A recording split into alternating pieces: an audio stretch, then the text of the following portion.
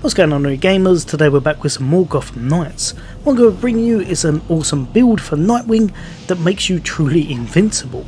So if you want to be able to take on anything in the game and have a lot of fun while you do it, then stay tuned. That's coming up next.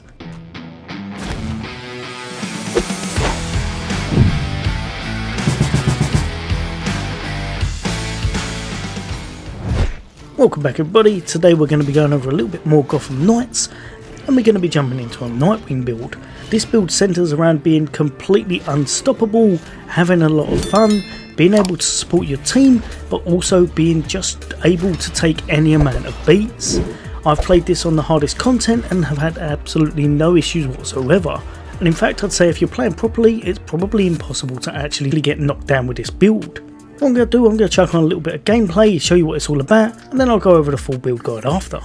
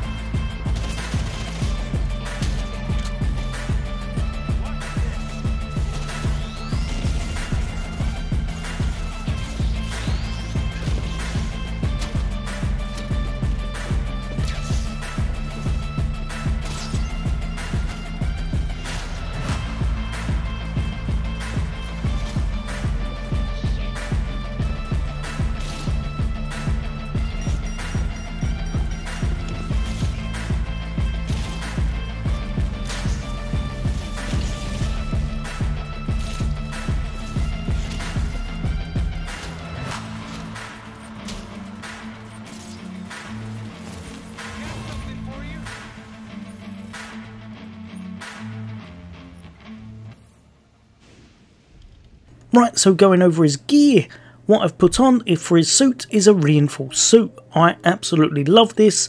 This keeps your player alive. It's just one of the best things in the game for survivability. So if we scroll all the way down, the gear properties is going to be what you're after. The TKO heal is absolutely amazing. Knocking out an enemy regenerates health over time. As long as you're beating your enemies, this keeps you constantly topped up on your health and makes it very hard for anyone to take you out. Final Resolve increases defense for a short duration when your health is low. Again, makes you almost impossible to beat.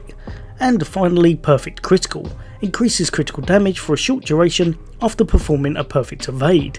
This is very hard to get off in massive groups of mobs, but if you're facing just one very tough opponent, this works perfect and gives you a nice chunky bit of extra damage. Jumping over to the mod slots, I've just put all three in with health, making you as healthy as possible, and making the bar a bit longer helps you because obviously you've got a lot of regen going on.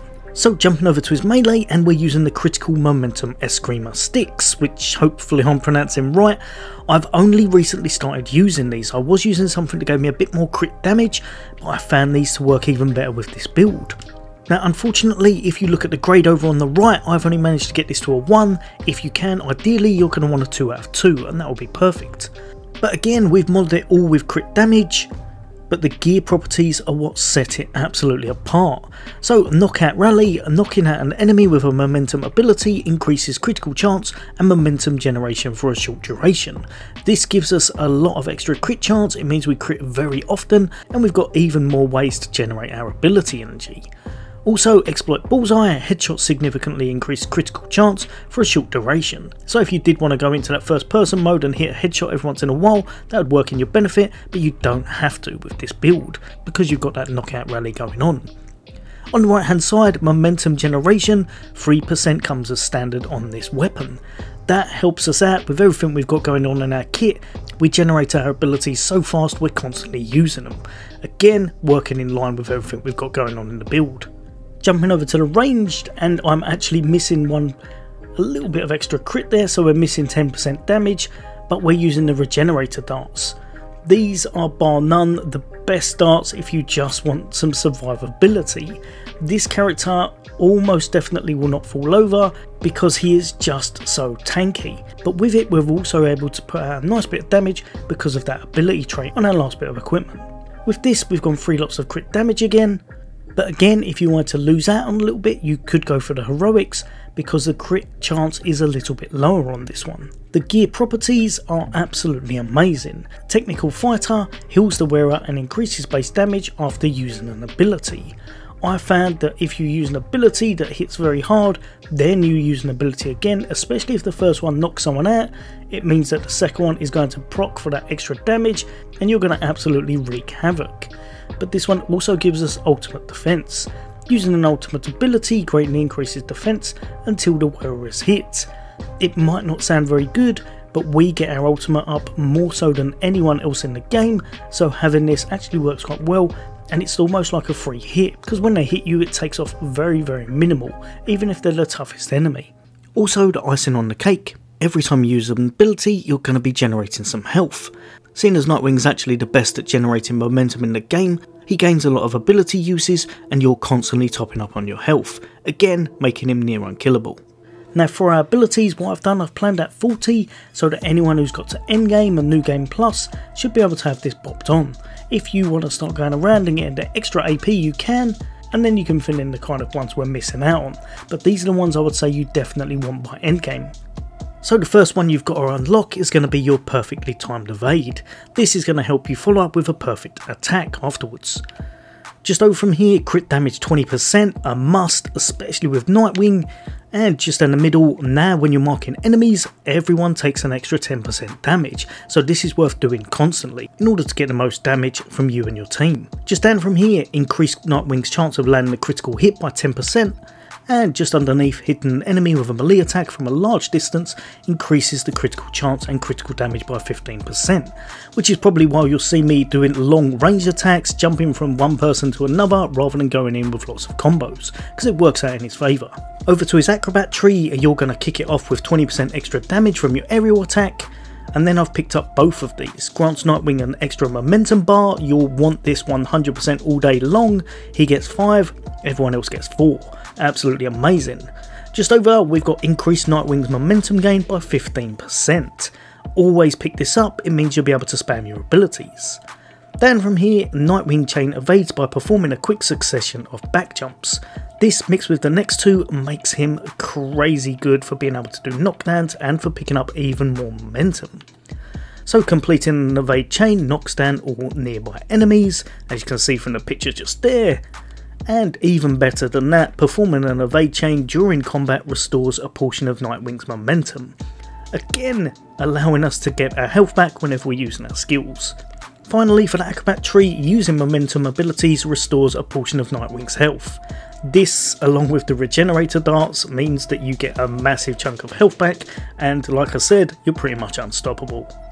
Over to the pack leader, increase Nightwing's defences and resistances by 10%. Also, working with allies is going to give him massive bonuses, and that's why I think this character is going to be the best in the game for when that heroic assault comes out. Batgirl is going to give him an extra 15% damage, Red Hood is going to be your range 15%, and Robin is going to be 15% on your stealth. If you can stack up kind of players, this guy will definitely work out best if you can chuck in 2 or 3 Batgirls, because he will get a ridiculous amount of damage from his melee attacks. Red Hood would also work good, Robin not so much, to be perfectly honest. Down from here, when Nightwing's health is at least 70%, he gets 5% defense bonus and scales up to 20% of full health.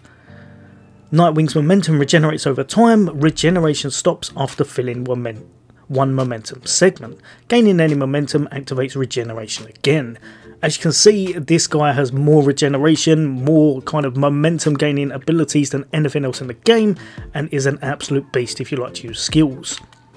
Passive skills increase damage, critical chance, defense, momentum, regeneration, ultimate cooldown, a whole bunch of stuff, and are shared at 50% of their value with your allies. You have to pick this one up. This guy is a leader for a reason. You're going to be wanting to chuck him into that heroic assault, or playing in co-op in some form with this character. Just down from here, Nightwing darts inflict elemental build-up on enemies or heal allies over time.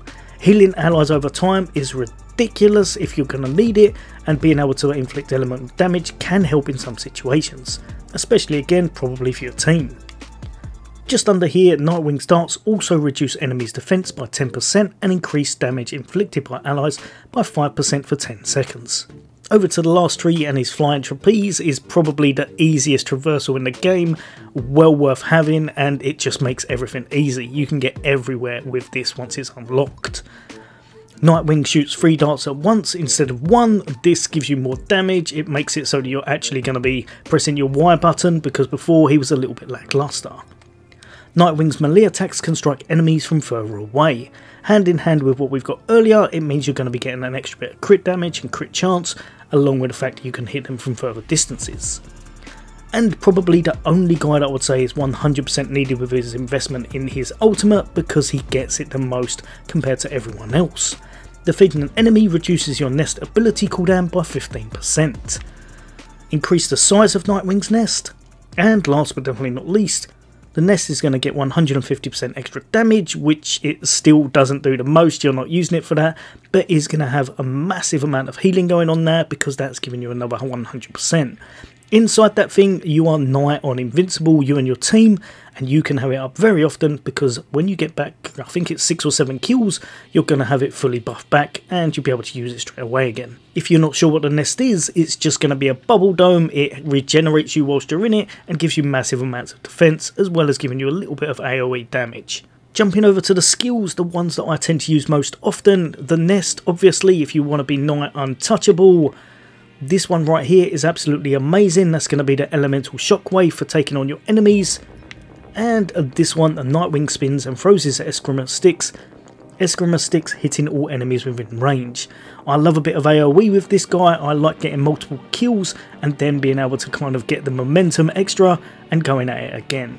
If you did want some single target, this one right here is absolutely amazing. Shotgun darts. Make sure you're using it up close, make sure you've already broke their guard and use this, and they'll probably fall over. Or if you need to help your team out because of how much momentum you've got going on, and I go to the right one, we're going to use Bright Night. Nightwing symbol glows, stunning nearby enemies and granting allies 1 momentum segment. This might not sound the most amazing, but if you pair it again with someone like a Batgirl who can use her Bat Swarm, this will be ridiculous. Buffing her, giving her momentum, using Bat Swarm, your whole team is going to have that on them, and you're going to be doing thousands upon thousands of tick damage to everything around you. For his gear, I've gone with Shinobi because I pretty much thought it was going to look nice on the thumbnail. You can choose whatever you like. Ultimately, this one does still look kind of cool. But yeah, let me know in the comments what you think. Hopefully that's helped a few of you out. You will be able to breeze through the campaign, the game, and pretty much anything they've got content-wise at the moment, unless they decide to make an additional level. This will be one of the best builds in the game in order to just clear everything easy. As always gamers, for all things gaming, for all things Xbox, take care. I'll see you on the next day.